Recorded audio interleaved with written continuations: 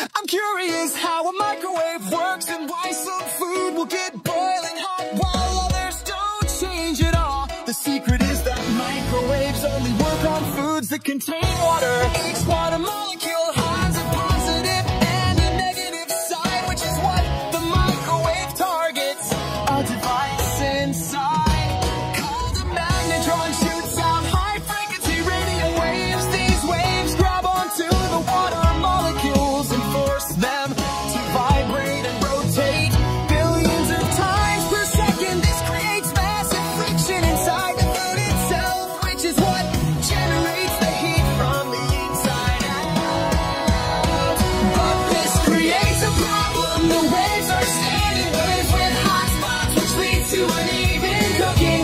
The simple but genius solution is a rotating plate, which moves your food through all the hot spots so it heats up evenly. And don't worry, the frequency is perfectly chosen to vibrate the water molecules without breaking them. So it is completely safe and won't make your